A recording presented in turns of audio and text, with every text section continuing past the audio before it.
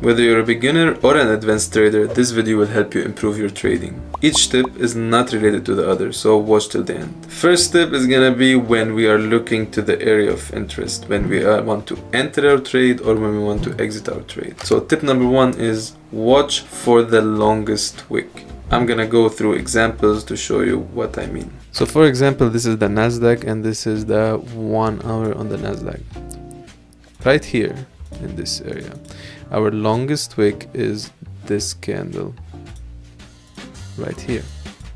So if we just put a line from this area and move it to the right, we're gonna see that the market will react from the place with the longest wick right here. Again, what is our longest wick right here? It's this one. If we put a line from this area, we can put it from the wick of this area. We can see how the market reacts exactly to this place, and this place could be a place where we can take our trade from, see a reaction from, or take profits from. It could be helpful in many ways.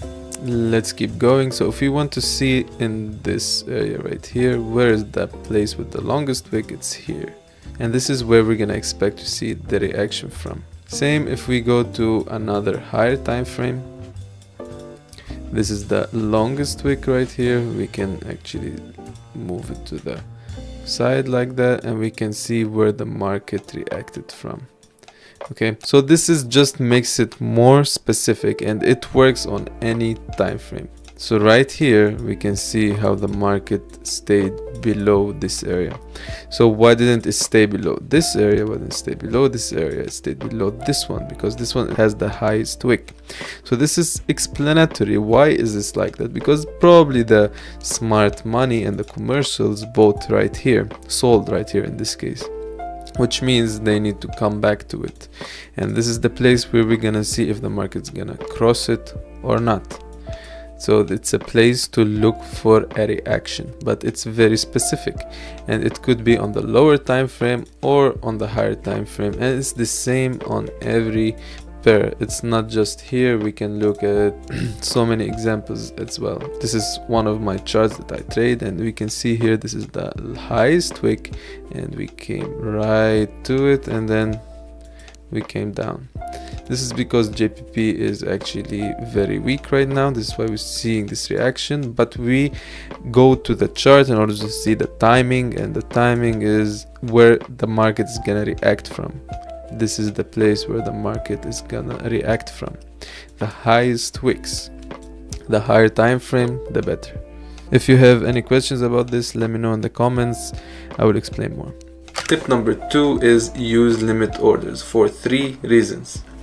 Whenever you can, use limit order. Reason number one, it will help you avoid reacting and FOMOing in the trades. This is what the market wants us to do and intends us to do. This is why we lose money.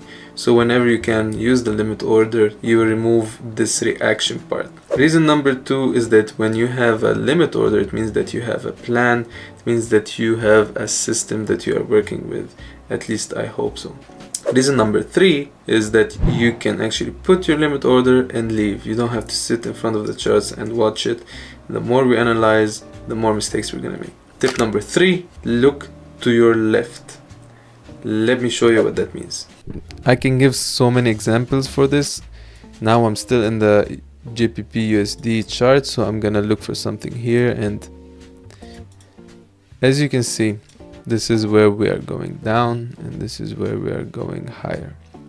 When we reach this point, if we go to the replay mode right here, and when we reach this point, what do you want to see? If you are looking to buy, we don't want to see the market close below this. Why? Because this is gonna hold price. We don't want the market to close below it. So if we held above it like this, it is the same exact formation. This is why look to your left and see if we are doing the same formation above it. This is great. We can take our trade, put our stop loss here. If it goes below it, we don't want to be in the market. Our target would be the tip number one I spoke about, and if we cannot see it on this time frame, we can either see it on the lower, or we can see it on the higher time frame. So just keep moving time frames until you can see it. Let's see as an example. Okay, this is what I'm talking about. Look how the market reacted exactly to this. This is not planned, I just showed it in front of you.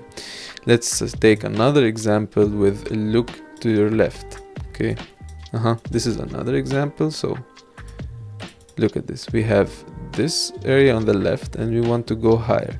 In order to go higher, we made exactly the same formation.